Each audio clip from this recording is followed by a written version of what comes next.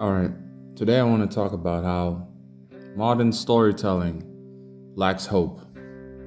It seriously lacks hope. Today, we are living in an artificial sort of light, an artificial sense of direction that leads everybody to nowhere. And everybody believes that the path that they're on, well, many people, the path that they're on, and the decisions that they've taken to pursue many things through the internet will lead them to Valhalla when it actually leads them nowhere, right? I've spoken about this, how the internet can be a great deception, which it technically is a great deception, and how the pie is not big enough to feed everybody anymore through the internet, right? And that whoever wants to actually make it on the internet, he's going to have to play it safe. And if you play it safe, there's no way you can tell the story that you actually want. There's no way you can inspire anyone, because to play it safe, you must agree with the political garbage, because the gatekeepers control everything and they won't allow you to ever make it mainstream if you don't promote some of their garbage, such as Black Lives Matter or the rainbow sensation, rainbow flag people. Right?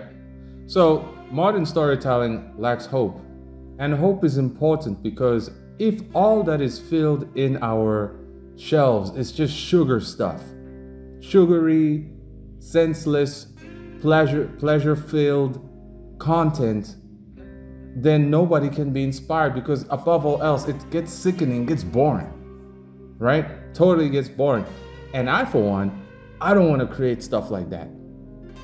I know what the heck I want to create. I know what I am creating. I am creating a story that is meant to inspire and touch the soul of an individual. The importance to overcome your problems, not to embrace your problems, not to get over your problems, but to overcome them. There's a difference. So right now, I want to talk about American media and how it robs people of its hope. Now, what you see here is Rick and Morty on Wikipedia, right? Everybody knows Rick and Morty. I dislike Rick and Morty because it offers no hope, because there's no real character development that is long-lasting, sustainable, and, well, inspirational, right? If we read a bit here about what Rick and Morty is about, it says Rick and Morty is an American adult animated science fiction sitcom created by blah, blah, blah for Cartoon Network, yada, yada, yada. But I want to come to the premise here. And this is what I mean by playing it safe. If you play it safe, whatever premise you have in your story, this is the template that you're going to have to follow. They will promote your stuff and put it out there to demoralize the public because it follows this particular template. So let's read this premise. It says the show revolves around the adventures of the members of the Smith household, which consists of parents Jerry and Beth and children Summer and Morty and Beth's father Rick, who lives with them as a guest. According to Justin, the family lives outside of Seattle, Washington. The adventures of Rick and Morty, however, take place across an infinite number of realities, with the characters traveling to other planets and dimensions through portals and Rick's flying saucer. Now, I will say that this thing about infinite realities, this is a scapegoat that many producers and comic writers started using because they couldn't tell better stories. They could no longer relate on the ground with people's problems. This generation of people has new problems. Problems created by the fake doctors and the deceptive media, right? And so instead of creating stories that can teach people how to overcome deception and bad diagnosis of your mental health and all that, because it's most likely not even true, right? No, they decided to say, no, we're going to create the new 52. No, we're going to create a different universe of Spider-Man. Oh, we're going to create this version, that version of every superhero that exists. The heroes no longer were relatable to people underground. So they created a new universe with the same characters, different costumes, and different villains, right? But ultimately, the individual reading it could not relate, and thus could not inspire anybody, right? Could not inspire anybody about overcoming anything, because now it's about the multiverse. So continuing here, it says Rick is eccentric and alcoholic mad scientist who eschews many ordinary conventions such as school, marriage, love, and family. He frequently goes on adventures with 14-year-old grandson Morty, a kind-hearted but easily distressed boy whose naive but grounded moral compass plays counterpart to Rick's his ego. Now, I will say that when it comes to a description like this for characters such as Morty being a morally grounded character, we know, or you should know, that this is primarily just for the sake of the story. Just for the sake of the story. This is that fake, it's that fake I'm a good person sort of morality. Because it has no real foundation. Based on what? Morality based on what? Moral compass pointing to what? Right? They're not going to tell us this because Morty being all innocent and distressed and naive must mean he's a morally grounded individual, but he has no real restraint. If any opportunity were to be presented to him in which he could get away with things, so what moral compass exactly? These moral compasses used to exist a long time ago. People were happy to say based on what, but now they're not. It gives you a false sense of direction and a false sense of righteousness. And these things are important because I'm the type of person who don't want to lead people astray. I don't want you to think that you're a good person. Nobody's good. You lied, you cheated, you stole once. You probably lied today. You lied to your grandmother just last week. Right? So at the end of the day, I don't think we should say, oh, we're good people. Nah, because at the end of the day, that just leads to people not living in reality and failing to write realistic stories because you think you're a good person just because you donated $5 to the homeless guy. So that means you're a good person. And then you truly believe that, and then how are you going to tell good stories when you do not actually want to look at yourself in the mirror and say, you know, I'm kind of messed up, I need to work on myself. Those who can do that are those who can write realistic characters, because we all got something to work on, right? So it says Morty's 17-year-old sister, Summer, is a more conventional teenager who worries about improving her status among her peers and sometimes follow Rick and Morty in their adventures. Now this part is borrowed from reality. Most teenage girls indeed suffer from trying to improve their status in order to get approval from their peers. But the question is, does Summer overcome this sort of problem that she's living with? Or is there any form of character development? I've only watched one season of Rick and Morty, but from what I've seen, it does not seem to be the type in which there is proper character development such as in anime, because I remember some guy making a video about how Rick and Morty started just relying on going into different multiverses to keep people entertained, to keep people coming back. Things had to be crazier. So in other words, if you're going to rely on the multiverse to keep the people coming back, right, it means you have no substance. It means the characters still have these problems, and so what? They have to take the pills, right? They have to take the pills. They remain the way they are. They never change. They never improve. They are just condemned to the script that's been written for them. And that is uninspiring. Rick and Morty is no different to rolling a joint. Rolling a joint does not inspire anybody. You just sit there, puff it out, go into a different dimension, right? High as a kite, sitting under that tree, and that's it. Nothing changes, nothing improves. You're still a bum who just smokes all day. That's what Rick and Morty is. It's meant for people who are just bums. Straight up. It's not for the individual who wants to be better, right? I'm talking this way and I'm saying these things because there's a particular standard that I am trying to get across through my storytelling, right? And I want people to be able to rise and do better, not just read this because it's entertaining, just because it's sweet, just because I get high on it. No, that's not what I'm about here. Then get this. The kid's mother, Bess, is generally a level-headed person and assertive force in the house, though self-conscious about her professional role as a horse surgeon. You know what this sounds like? This sounds like a husband. The mother, Beth, is the husband of the show, of the family, right? Level-headed and assertive force in the household? That sounds like daddy. You know, the dad that would have been in the 1950s and years prior. But now mothers are the fathers. And whoop-de-doo, look at this. She's dissatisfied with her marriage to Jerry, a simple-minded and insecure person who disapproves of Rick's influence over his family.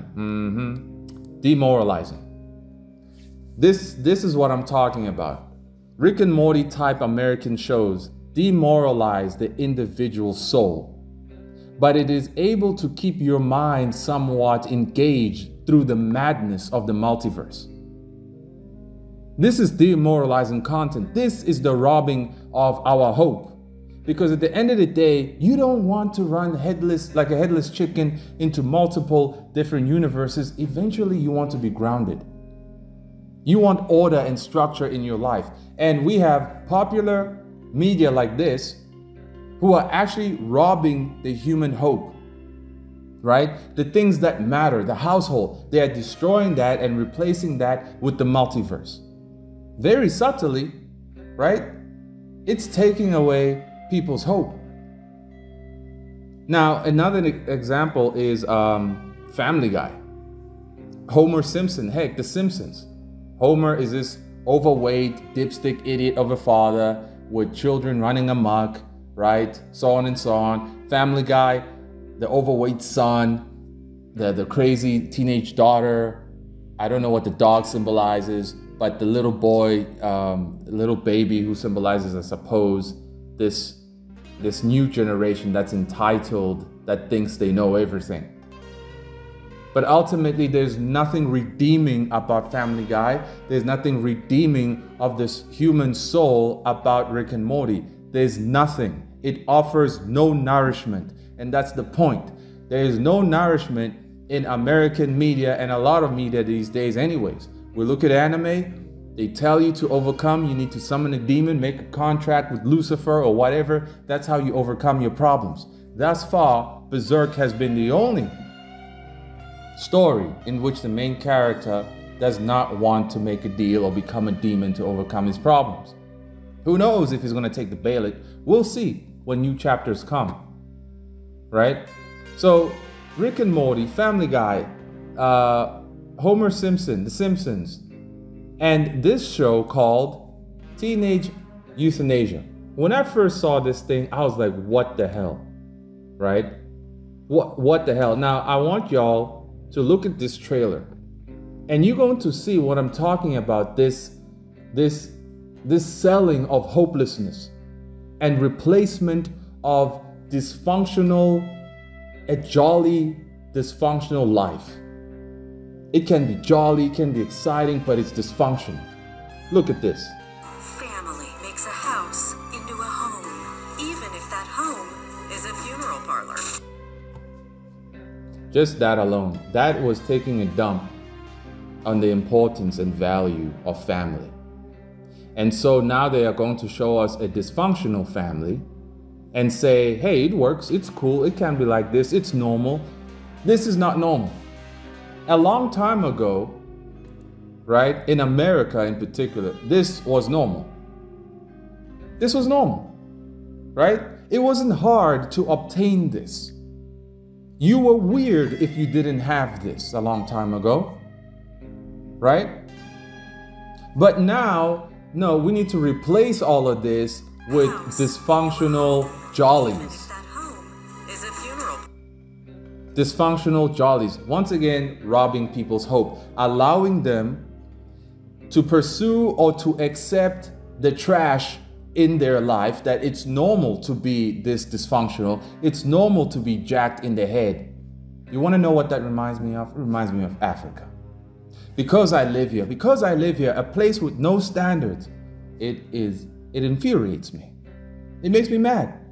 Because a lot of things here didn't have to end up this way if these niggas would just put their house in order. But they don't want to, right? They don't want to. And of course, here, they're not gonna show that white family because, oh, it's racist. It's the Ku Klux Klan, right? They don't wanna show you that. They don't wanna show black people having a nice family like this, which is rare nowadays. Best believe the fathers there playing with the kids. We all know what them fathers are, and they not at home. You know that's true, right? But continuing with the trailer here. Is a funeral parlor. Why is Timmy sleeping in the dead person basement? Meet Euthanasia Fantasy. Annie for short. Annie, why do you look like a melted gummy bear? Her social life is DOA. Why are you writing down license plate numbers? So we can send apology notes. But if a tear can bring her mom trophy back to life, anything is possible. I'm a resurrected woman with powers. Crotch beetle, stop! That was totally gross, man. Is it funny? It is pretty funny. But it's making light of something dysfunctional. There is no redemption, again, in this TV show. It is an accepting of trash. It's an acceptance of it. This woman was dead because the premise is she got pregnant as a teenager, left her baby with her mother, got married to some guy, divorced, she died, and got resurrected as a zombie. Instead of doing things better because she has a second chance, no, she's out here running amok. She's out here continuously living in dysfunction as a zombie with superpowers. You can say, bro, come on, it's just for fun. Well, that's the problem. You see, the problem is if things are just for fun, not only are you going to lose sales, number one, because that's exactly what happened to the comics. Things just became cool. No values, no principles, no redemption, no inspiration. Writers started creating perfect characters or just archetypes that fulfilled a mission that could not touch the soul of anybody, that could not touch anybody living in this reality, right? The writers could no longer write stories that were similar or rooted in the current problems of this generation. Remember in World War I, or well, World War II, I suppose. The comics back then, the Captain Americas and Superman's Truth, Justice, and the American Way, that was Superman's message, basically. You could say it was propaganda, so be it, but it was within the context of that generation. And truth and justice are objective things that are required for a nation to survive. Because of corruption now, there is no truth and there is no justice, and you know it. I don't have to go deeper than that, right? If you want to create stuff like this in which you just want to make people laugh, hey, do what you want, man. But if you're out here saying you want to create a manga that's going to inspire you, the same Rock Lee or Naruto or any of these things inspired you, then you got to know where you stand. And you got to know what the heck messed up the industry. It's because things started being saturated by garbage like this. Garbage like this. Now, I want to make an example with this manga called, I don't know if I should call it a manga, Common America. Now, Common America, what is the claim here? Does this person claim that this is a manga? I'm not too sure, but it does have the manga style to a very good extent. It also uses variant covers, and I'm not a fan of that, right? Created by Timothy Lim. So now the question is, what is Kamen Rider about? Well, according to the synopsis here, Carly was just the girl next door who dreamed about being a fashionista when her world was suddenly transformed after being hit by cosmic debris, shedding her corporate and media overlords and imbued with the American spirit of self-reliance and self-determination. She is the patriotic paladin now known as Common America. So you see here, I like this. I like this part of imbued with the American spirit of self-reliance and self-determination. Well, we all know that they're removing that since they've been trying to turn America into a communist state. But they slowly doing it through socialism with, what happened in 2020 and people relying on the state for funds, and the food packages and all that and the food stamps. It's already like halfway there. But ultimately, it has a good message. But how is the execution? For me personally, the execution, number one, I don't like webtoons. The webtoons format, I just can't read it. I would say that the execution has been done like this TV show here called Totally Spies. You guys remember this? Yeah. Now, in terms of the individual who created Common America or Totally Spies, I don't know what they were thinking in their minds. But the question I want to ask is, can these two series actually inspire anyone? It's limited to what it can inspire people to. It's limited. And I would say definitely with the passion behind Kamen Rider and the passion behind Totally Spies, it can inspire an individual to pick up the pencil and dedicate themselves to the craft, right? Dedicate themselves to the craft. Because ultimately, I don't think, especially Totally Spies, it's just surface level stuff. Surface level stuff. It is a lot better than Rick and Morty because this thing is just straight up destroying people's hopes. Does this give any hope? This is strictly entertainment, and it knows that it's just entertainment. But I am saying that there's an oversaturation of things that are just entertainment. People are looking for substance now. And I'm saying that we need to offer it to them. Because people are tired of the sugar. I could not be a fan of Common America because when I look at it, all I see is cheesecake. All I see is sweetness and sugar. But it is very well artistically executed. Right? Very well artistically executed.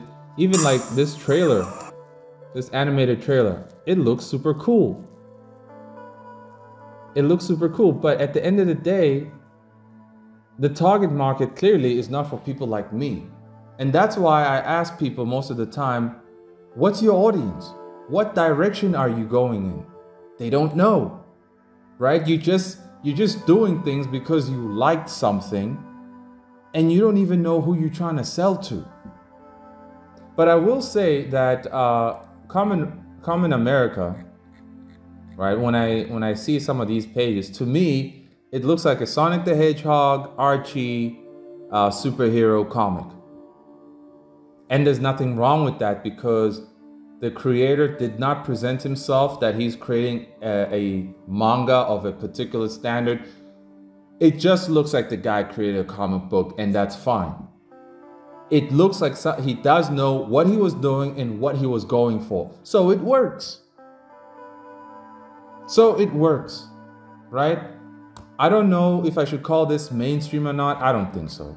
This can't be mainstream, right? But ultimately, the creator of this manga or this comic knew what he wanted to do. He didn't present himself in a particular way and call himself a manga artist. I didn't see any of that. I did not see any of that, right? But he's doing a better job than Rick and Morty that offers no real hope, no redemption for anyone's soul, nor for the characters. Just a dependency on the multiverse. Common America seems to be attempting to portray the characters in a way in which they grow. And according to somebody who told me recently, yes, there is character development. So good on the guy. Can it inspire somebody? I suppose. But this is the bare minimum. This is the bare minimum, right? If you don't want to go as hard as Berserk, but you still want to inspire people, okay, this is the bare minimum. Knowing exactly what you're doing, who your audience is, then so be it. But I'm still not a fan of Calm in America because of all the cheesecake action. Because it makes it rather obvious, hey, like it's pretty obvious. So no thanks. But ultimately, most mainstream things are hopeless. They lack hope. News stories today, it's just endless action, 100 characters, and it just a reliance on the cool factor. That's what butchered Image Comics a long time ago. People want substance right now. Does Calm in America offer substance? Based on what I've read thus far, not enough. Not enough. It's the bare minimum, and I would say this is geared to like maybe teenage girls and maybe a few dudes who like seeing girls in skimpy outfits. But ultimately, yeah, I wouldn't say it's that life-changing thing. But it can inspire you in terms of pursuing the craft of creating. That it definitely can, because there's great passion behind this thing. Great passion, and that alone is very inspirational, to commit to something. But in order to be better and go beyond and actually touch the souls of many, right? Well, that requires something a lot deeper. And I want y'all to just know, what are you trying to do? Are you trying to be Calm in America? That's fine. That surface level bit of cheesecake, no problem. Or are you trying to be like Berserk? Do you have something actually important to say? Something that will give hope to people, right? That's going to teach people to resist the darkness. Because thus far, God has been resisting the darkness, not embracing it. These are the two things you got to ask yourself, right? Because readers are tired of people who don't know what the heck they are producing. They're just producing things because it's cool or fun. If it's just cool or fun, it becomes Rick and Morty. It becomes teenage euthanasia. And these things can't inspire anyone. These things are without hope, man. It's just meant to rob you of your hope, rob you of your values, normalize garbage, and normalize dysfunction, and a poor standard of living, a poor standard of dignity. That is what these senseless Family Guy, Rick and Morty, teenage euthanasia sort of shows do. Calm in America, it's the bare minimum. It's the entry level to inspiring people. Berserk, well, of course, that's the next level. Hey, Naruto's inspiring too. Too bad Naruto's the chosen one, so not really. Rock Lee is the actual main character of that story, but you get the idea. For me, I want to inspire people. I don't just want to entertain people. That's what my manga is about. Until next time.